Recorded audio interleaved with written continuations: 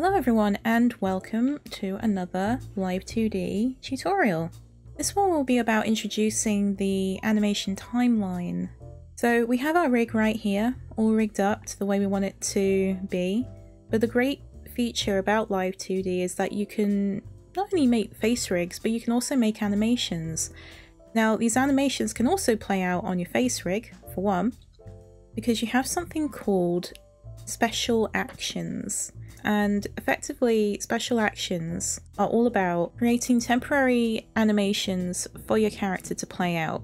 We'll go into that a little bit later on as to how to make that work for FaceRig, but you can have lots of really cool little animations for your FaceRig on a press of a button, basically. And it's just really quite an awesome way of adding more life to your character.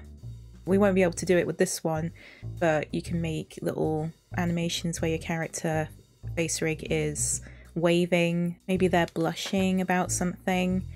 You can really bring them to life. So to get into it, all we have to do is go up here. That says model in the corner. Click on it and it will give you a few options. Just go for animation. And now it will take you to another window. Here you have your FaceRig right here, called the project window. But you can also bring up your parts and your deformers here too.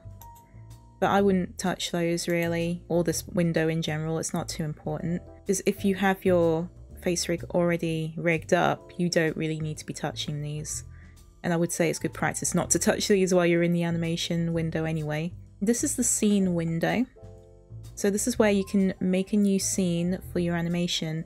How it works in this software is that you need to make multiple clips for each animation that you plan to have for your FaceRig. If you were just doing animations and you wanted to make multiple scenes, this is also the same thing. You'd have to literally go on create a new scene, and you can make multiple scenes and sequences if you wanted to. The thing I will say, and I'm not too 100% on, is stuff like if you wanted to link scenes together and make one video out of it. I'm not 100% on that one yet, but as far as FaceRig goes, you need individual clips for every little animation you intend to have for your character. So in this case, you've got the inspector, you can't really see anything at the minute, but once we click this, if we go into create a new scene, make sure that SDK is selected. We now have the timeline working as it should, and we now have something in the inspector window. This is where you can name your scene. So we can call this, say for example, Happy Jelly.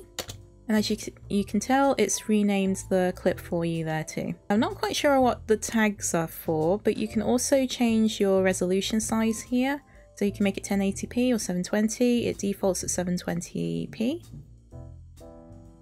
And you can also edit the duration of your animation as well. But the good thing about this is that if you wanted to extend the duration of your animation elsewhere, because we all know that we're not 100% sure if we're going to ever do a 3-second animation, you can actually extend it here.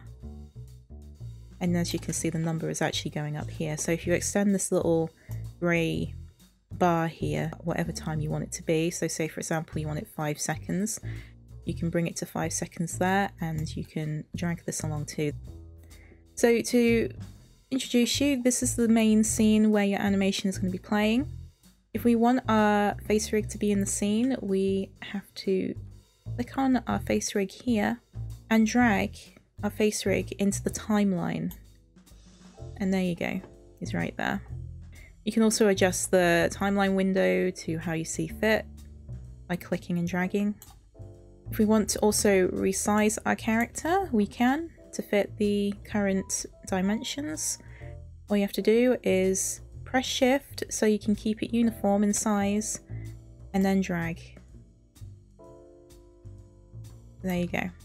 The thing is though, when you're doing FaceRig related animation, this actually doesn't matter, believe it or not, how big or small your FaceRig is. It will just register all the movements as it should. But if you're wanting to make a GIF, an animated GIF, or an animated video of your character, then you definitely have to have it within the box. But it's kind of a cool thing to know, but at the same time, I personally think it's a little bit distracting not having it inside the main scene area. So now we have the FaceRig in the scene as we want it to be here. And this is where all our toggles are. The Live2D parameters are here, so you can animate to that in the timeline. You got something called Live2D parts visibility. It lowers the opacity of select parts on your FaceRig, and I guess what's happened here is that they've simplified it for you. Like for example, if you wanted to lower the opacity of your eyes, you can, as you can see there on the scene. I guess it's a nice little thing to do if you're looking to fade out anything. And then we got something called placement and transparency. This is cool if you want to make your characters move position on the scene itself. So for example, we have something called position here. If we just drag this along the timeline, we can make our character move down and right or left, whichever way you want. And you can see that there's an animation that's been formed here. When you mess around with these values, I will say be prepared that you do have a keyframe made automatically for it. You can delete these keyframes if you want to by just clicking on it and pressing the delete key. So we've introduced that. What's this blue bar here? Well, if we minimize this, it might be a little bit easier to understand. This meter here is the visibility of your FaceRig. Say for example, we were to move up like that, you can see that the FaceRig is no longer there in this part of the timeline. So to fix that, all you have to do is just extend it. Extend the blue meter or the blue line to however many seconds you want. And as you can see, it's still visible. Now to get back to this orange bar here at the top, this has a lot to do with temporarily cropping your sequence of animation so that you can then preview it. To say, in this case, we've just lowered it down to 1 second of preview. So if we go on play here, you can see that it's looping to this cropped time frame. And just to emphasize it a little bit more, let's bring it to 2 seconds, press play, and it will be cropped for the preview at 2 seconds. This can be handy if you're just looking to test out a bit of animation at some point in the timeline without having to trail through your entire animation in the timeline from scratch. So it's quite useful if you're just very quickly wanting to make sure that part of the animation works without having to trail through the entirety of the animation. So again, let's just put this back, and to refer back to this, this is your duration of your animation. And this is great because you don't have to decide right away exactly how long your animation is going to be. If your animation ends up being longer than you intended, all you have to do is just extend it out like that.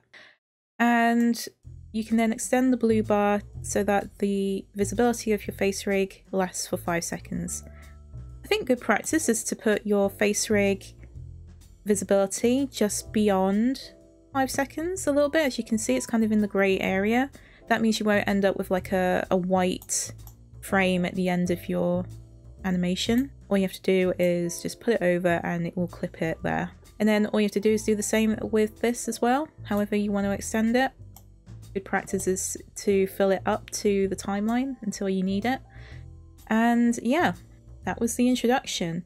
I think we've pretty much covered the basics, but generally speaking, this is an introduction to the main timeline. I hope this has been helpful to get a bit of an understanding of how that works. In the next video, we're going to go right into trying to animate this little guy. We're going to make a simple animation. So I hope to see you all then, guys. If you like the video, please give it a thumbs up and subscribe to the channel if you'd like to see more content in the future like this. With that, hope to see you all in the next one. Bye, guys!